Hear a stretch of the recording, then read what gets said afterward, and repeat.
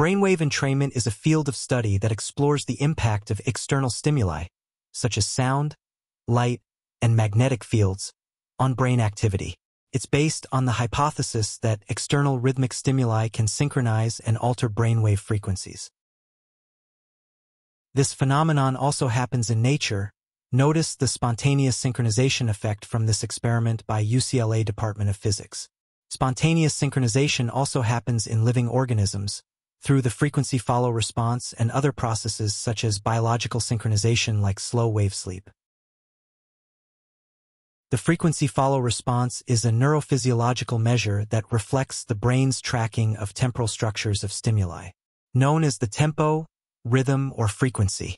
These patterns can influence brain wave states and induce specific states depending on the purpose and application. This effect is also found in all sources of stimuli such as touch, sound, vision, and even magnetic fields. Specifically, total brain state entrainment is an additional process that not only entrains each specific sensory input, but connects the left and right hemisphere of the brain in a more coherent state.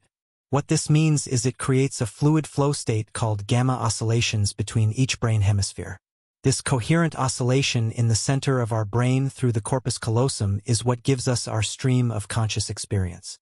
Techniques such as the hemisync from Monroe Institute and the gateway process focus on delivering binaural beats to entrain coherent frequencies in the brain. Going one step further to introduce magnetic field stimulation and pulsed biophotomodulation techniques has shown to increase measured brainwave coherency of measured gamma waves by up to 95% or higher. This number is rarely seen even in lifetime practitioners of transcendental meditation. The Ein Sof device combines all forms of brainwave entrainment and specific magnetic vortex fields to achieve the most effective and efficient target brain state in a safe, repeatable method. Using neurofeedback and programmable settings, the Ein Sof device monitors and raises/lowers overall brain wave frequencies to the target state while ensuring hemisphere coherency increases.